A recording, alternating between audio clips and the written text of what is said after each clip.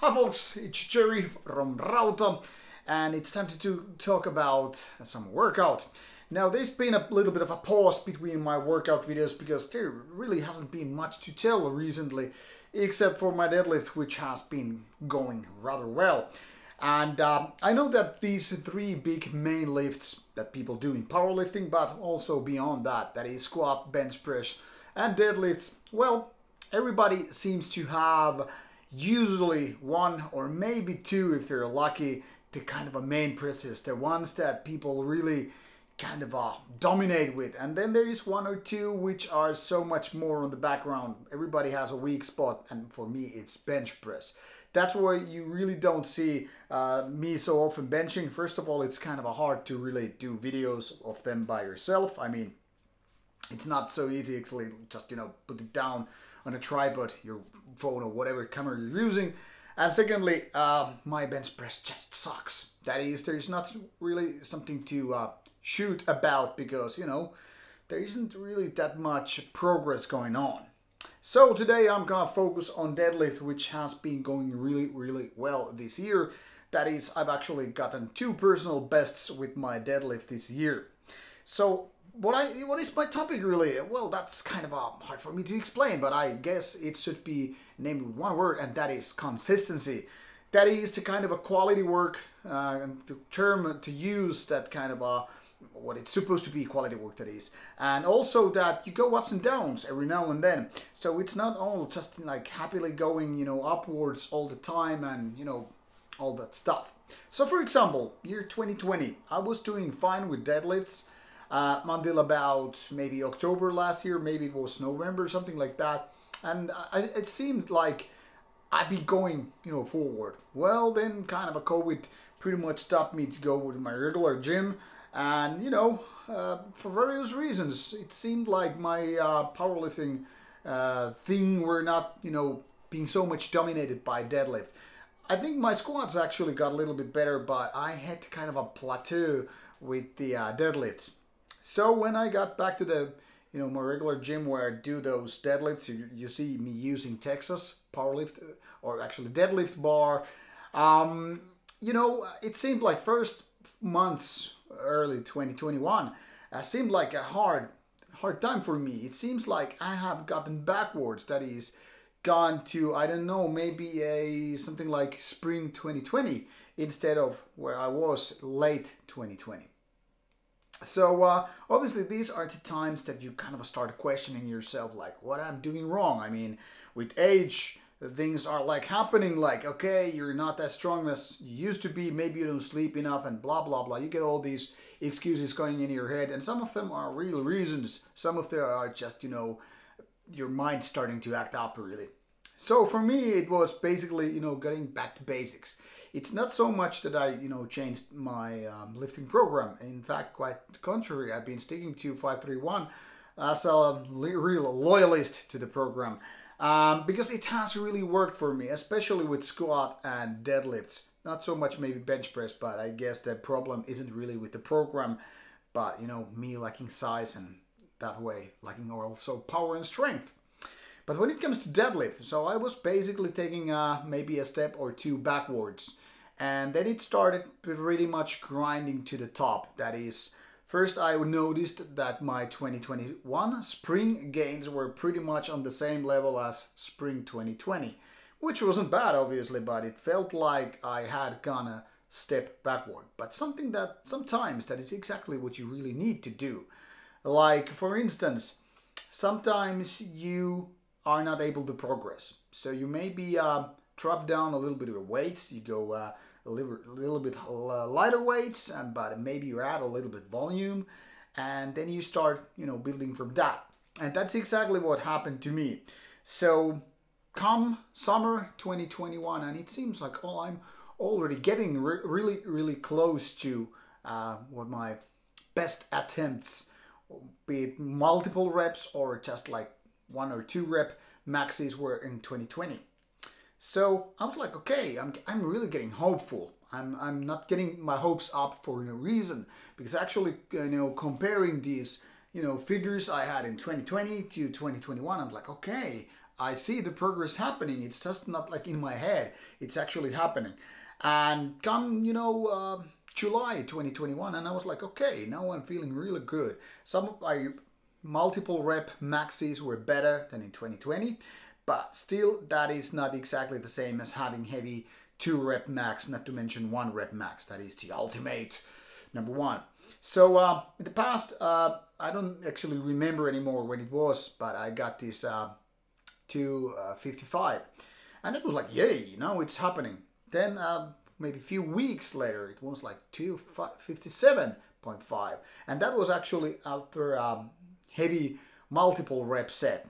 And I was like, okay, this was late July, and I already had gotten like maybe 3 different 2 reps, 2 new records for myself when it comes to these multiple repetitions versus just this one.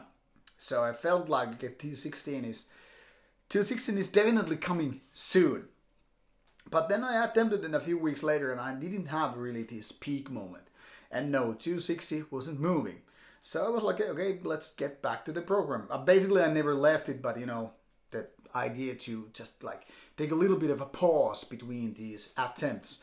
And yeah, last weekend I actually got it. So first of all, I did this kind of a goofy video because I was heading to a metal event. So I decided to give this 222.5 so many reps as possible. My previous record was like 8. So I was like, okay, let's do 9. And I did 10. So it was like a new record in that sense. And also I figured out maybe today is the paycheck day, so to speak. So had some 10 minutes break, went for 250, relatively heavy, but still felt like I have this energy. I was basically still recovering from that, volume set. So I figured a few minutes more and I'm gonna do the 260. And that's how it happened. So to have this kind of a point in this happy story is that sometimes you just need to focus on the program, and you need to just accept that sometimes it's just 2 steps backward before you can actually walk forward. And I'm actually in the same spot with my squats now. Like a few weeks ago, my squats were better than what they're now. So instead of like, for example, getting like 3 reps for 212.5 or so, which I did a couple of months ago, like this week I got only 2.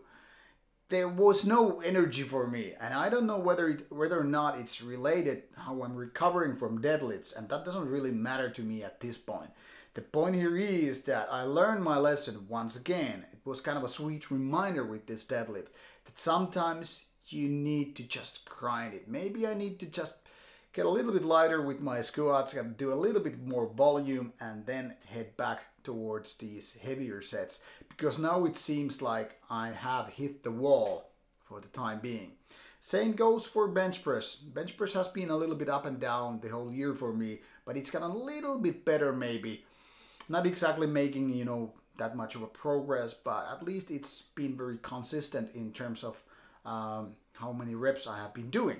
So the bottom line of this video, before I move on and show you some of those deadlift videos to conclude the whole story, is here that be patient, sleep well, eat well, and don't stress about it that you don't make near 1 rep maxes every few months or even every year. Sometimes it takes quite a while. Sometimes you need to go back to the drawing board and maybe reset your program, maybe even do something else for a while. Maybe it's volume work for a couple of months, or maybe it's actually vice versa. Who knows? But I'm not an expert once again.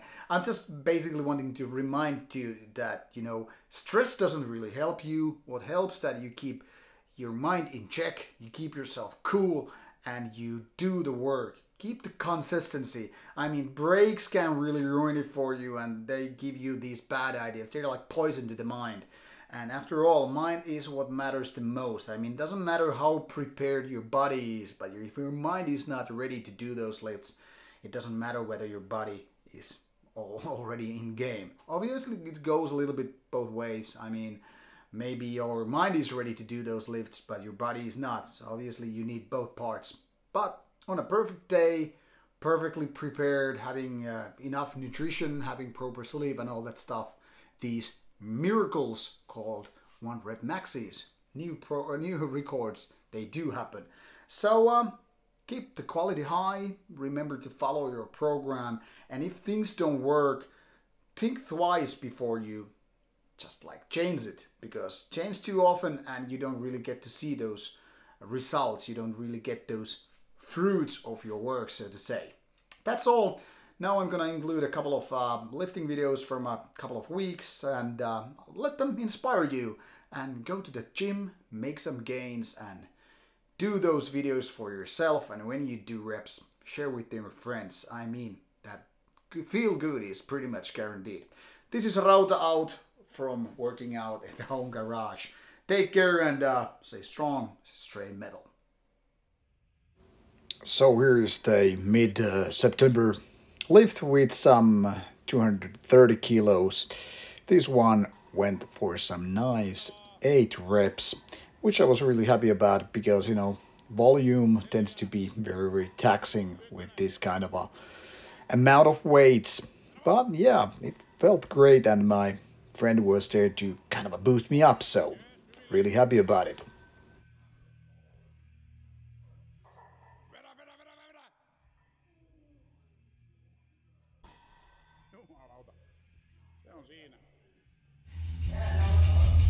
Hey, I'm actually going to the bar to see some bands after this one, so I'm going to do some heavy lifting and then a few beers. What do you say about that? Okay, so you can drink as many beers as you do reps. So you mean like if I do only 5 reps, that's like 5 beers max? Yes. Fuck! Okay, let's do some lifting then. This is going to go alright, man.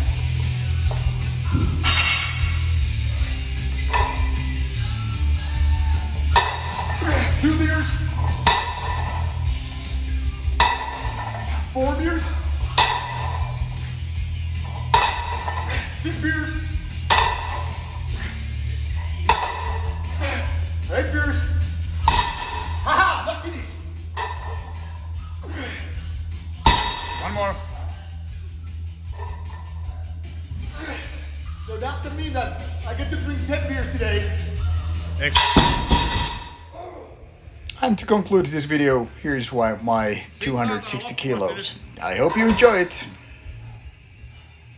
Noniin! Terävästi lähtee. Vedä, vedä, vedä, vedä, vedä!